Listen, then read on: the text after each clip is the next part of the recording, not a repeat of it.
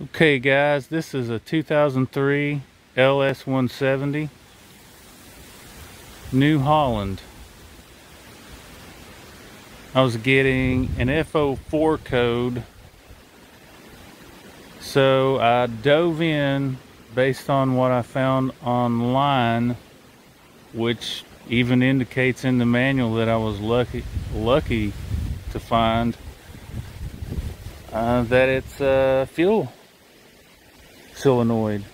Long story short, there's a fuel pickup tube that's right here, and it will screw off. It will unscrew,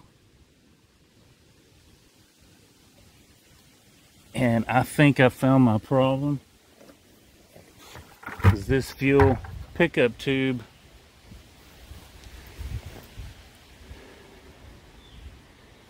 was rusty. It was gelled up down here in the bottom. It looked like there had been some rusty paint on this thing. So it's not plastic, as one may think.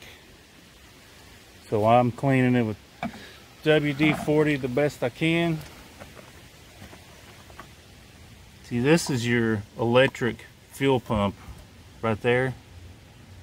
It has two wires. The two wires were originally over here. I just moved them over there where they had wire nuts on them, so I put the wire nuts on that side because you're filling up over here. Replaced the fuel filter here, also known as water separator.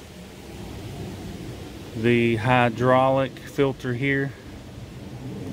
And of course, your hydraulic oil is the same as your engine oil.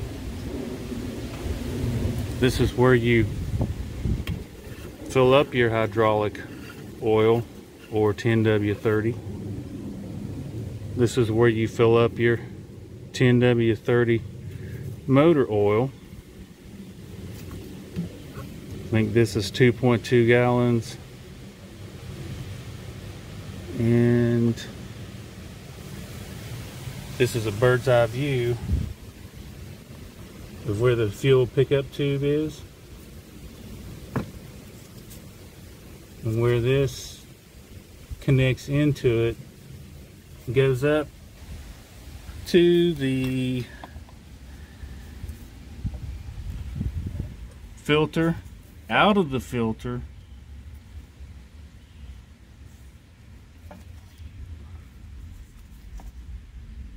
well, it goes up to the pump.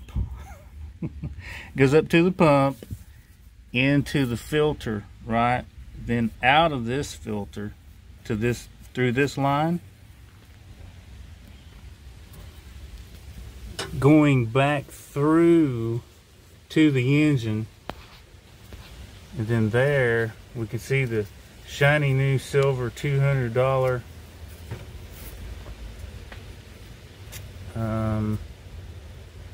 fuel solenoid.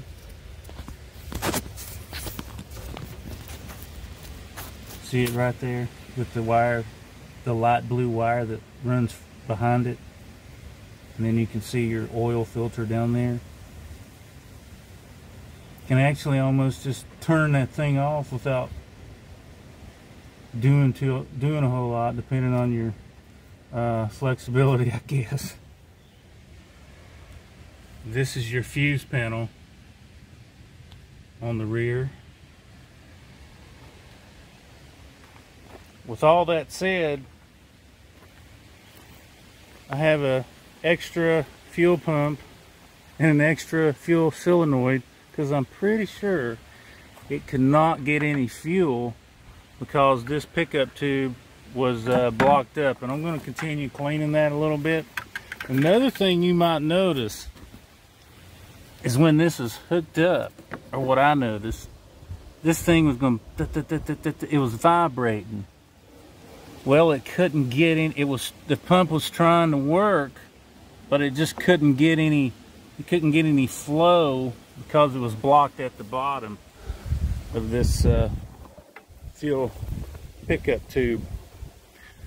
So all that is summarized in a few minutes based on this last week's worth of work.